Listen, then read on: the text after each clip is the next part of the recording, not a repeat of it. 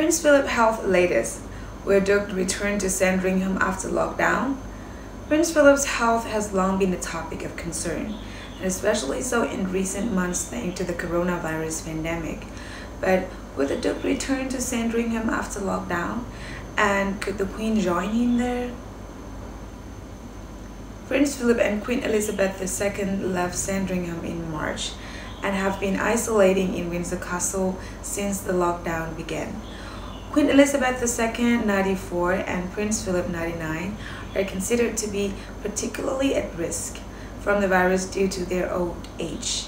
The couple, who were in isolation for the better part of 4 months, were reportedly shielding from all but a handful of relatives, close friends, and staff members of Windsor Castle. Will the Duke return to Sandringham? The Queen and Duke of Edinburgh are about to leave Windsor Castle to go to Balmoral for a month-long socially distanced holiday. Members of the royal family will meet for their annual summer gathering at the Highlands estate. They will, however, stay in separate lodgings on the estate in a bid to preserve social distancing measures. The Queen will not host guests in Balmoral Castle, but will join them for walks, shoots, picnic, and barbecues instead. It is believed she will be accompanied by a number of new staff members added to the 22-strong team who continue working for the monarch at Windsor Castle during lockdown. They will include her pages, personal assistant, secretary, a team of dressers, and her equerry, Lieutenant Colonel Nana Kofi Tsumasi and Ka. The new addition to her staff will include extra chefs and housemaids, undoubtedly to prepare for the guests. All the new workers will, however, have to be tested for coronavirus before arriving to Balmoral. Going to Balmoral for the summer holidays has long been a tradition for the Queen.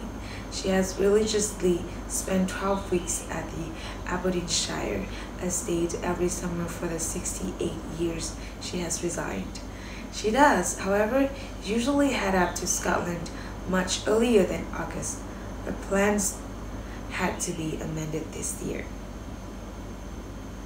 The Duke and Duchess of Cambridge have announced they will also be going to Balmoral for the summer, along with their 3 children, Prince George VII, Princess Charlotte V, and Prince Louis II.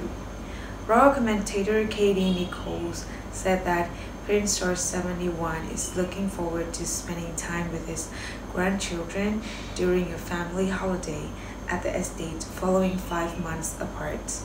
She wrote, Prince George will be on engagements in the south west of the country on George's birthday, July 22nd, but is looking forward to spending time with all his grandchildren when the Cambridges head to Scotland for a family holiday next month. Prince George and Camilla, Duchess of Cornwall, spent most of lockdown at Burke Hall on the 50,000-acre Balmoral estate before leaving in June. The Cambridge family spent lockdown together in isolation at their Norfolk country home, Annual Hall. Social distancing rules will be a challenge for the youngest family members. Prince Louis, according to his mom, the Duchess of Cambridge, goes out wanting to cuddle everything. However, if the Queen and Duke of Edinburgh will return to Sandringham after their summer trip to Balmoral remains unseen. The Duke lives in a small cottage on the Royal Sandringham estate for much of the year, while the Queen remains at Buckingham Palace. Prince Philip left the big smoke of London behind after his retirement and will likely be keen to get back there. While the Queen is said to be devastated at the thought she could never return to Buckingham Palace, Kate Thornton from the True Royalty TV said, "We are hearing rumors that the Queen can never return to Buckingham Palace, that William and Kate will be in there next. The age and stage she is in life with Prince Philip, is it possible that Prince Charles could succeed the throne?"